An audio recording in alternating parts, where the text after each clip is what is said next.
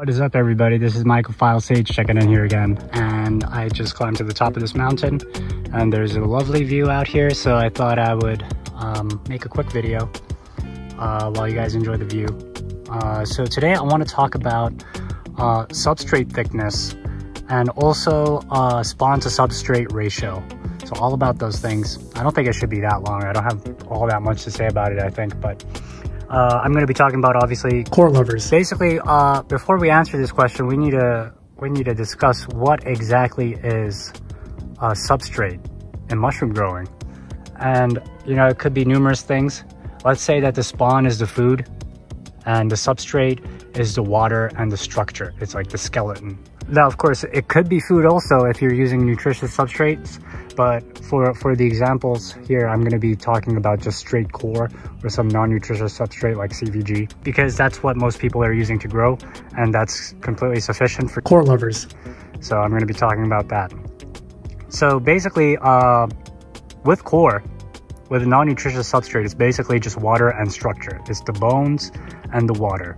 And the importance of water obviously cannot be overstated enough in this hobby, because mushrooms are a majority water and they need lots of water to grow. Simple as that. So of course, nutrition, you know, mushrooms really don't need that much nutrition. They're very efficient.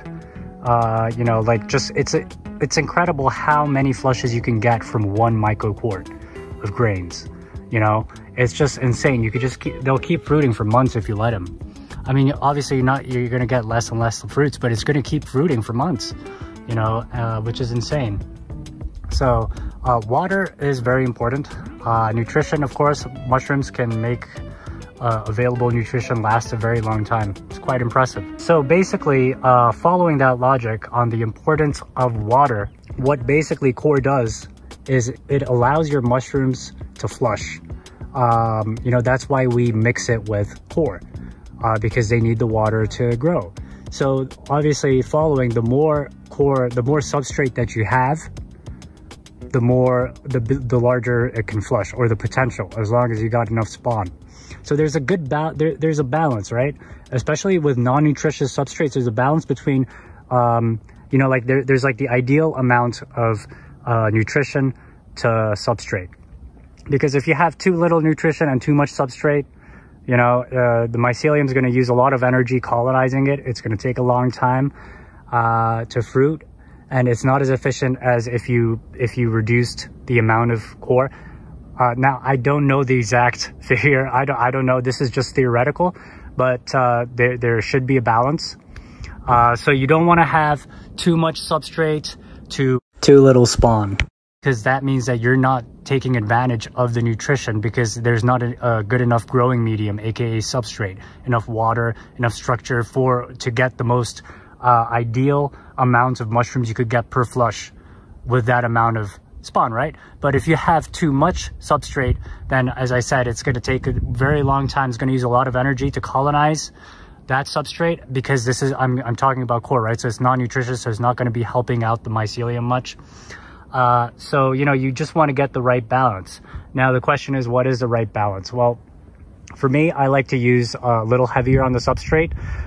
For my shoe boxes, I like to use around, I never kept figures, but I would assume it's around like 1 to 3, 1 to 4 grain to sub. And I just use straight up core, right? So there's no dung or anything. I like to just keep it simple. So with that, now it takes a little longer to colonize from other people's shoe boxes, but the flushes I can get, you know, from 1 microquart, a good flush would be an ounce just from 1 microquart. With that, if I have the proper genetics, I could get a quart. I could get 1 ounce dried, and that to me is a good yield for a first flush. Now, when I'm going for multispore, you know, no matter how good the conditions may be, I might just get, you know, maybe like 18 grams or something, you know, maybe less. I think that's pretty much what I want to say. Now, of course, species, depending on the species, you know, some species like thicker substrates, other species like smaller substrates. For example, like cool lovers, they don't like it thick. They're a lot more finicky. Now, how about Floridian and Mexican grass lovers? Well, they're actually a lot more laid back and easygoing. They're like pretty chill mushrooms.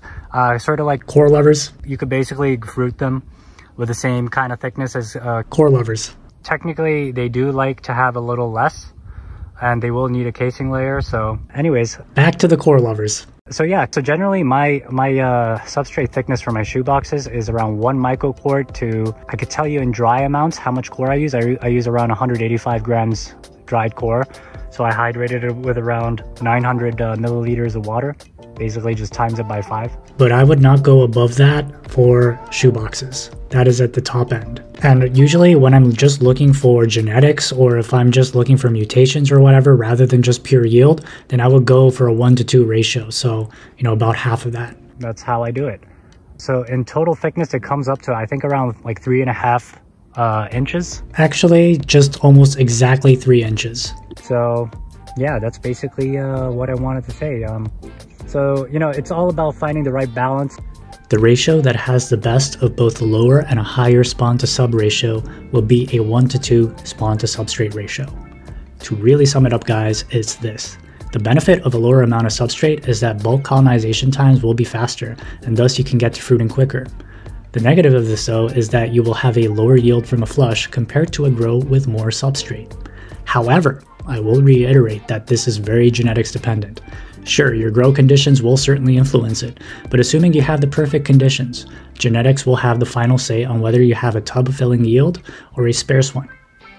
And I would also like to state that this is only for a flush, not the whole accumulated yield over multiple flushes that I'm talking about.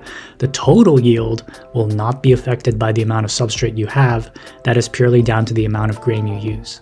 What substrate essentially does is it allows the mushrooms to have water to draw from.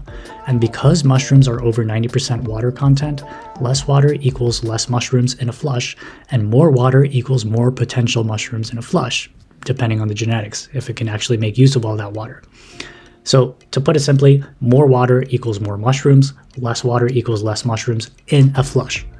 Now, talking about the whole overall yield, then this is what it comes down to. More grain equals more total yield. Less grain equals less total yield. Just don't go below 1:1, and I wouldn't go over 1:4 if you're using just a non-nutritious substrate. All right, guys? So I hope this video was helpful. Hope you guys enjoyed it. So I hope you guys have a great day or night, and I will see you guys on the flip side. Mycophile Sage, checking out for now.